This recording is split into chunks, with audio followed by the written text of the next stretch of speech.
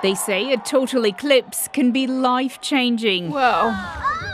I just started tearing up and I was like breathing really hard. It's like freaky because all of a sudden you can look right at the sun and it's just this beautiful ring, flares coming out of it. It was like very overwhelming. Today it felt like that in the US. I cried. It was definitely tear-worthy, once in a lifetime. Hundreds used the spellbinding moment to get engaged. Amazing! On top of the world. I can't smile any more than I'm smiling.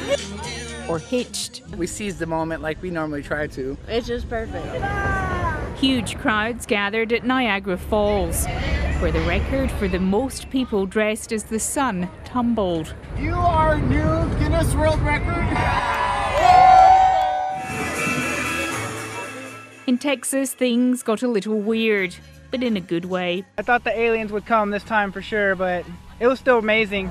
Wow. The path of Totality stretched from Mexico across 15 US states and into Canada.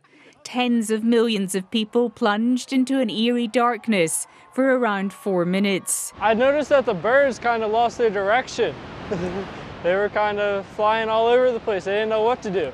A staggering 99% of Americans were technically able to view at least a partial eclipse. Oh my God, it's so pretty! Work and other worries put to one side as they participated in this mass sky-gazing phenomenon. In the nation's capital, at maximum eclipse, the moon obscured almost 90% of the sun. I'm taking pictures every 5 minutes, and that way getting a time lapse. Maybe the start of a new hobby, who knows? So you just bought it for today? Yeah, I bought it for today. Australians only have to wait until 2028 for the next total solar eclipse, and there are a few more coming up in the years after that.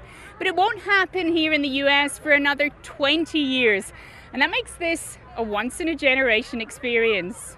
A rare moment of collective awe and wonder. Barbara Miller, ABC News, Washington.